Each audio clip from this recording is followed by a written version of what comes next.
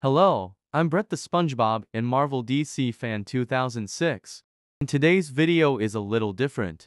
I'm going to be ranting about why Studio Productions not allowing and/or rejecting Thomas the Conjunction from his collabs. Why Studios Productions?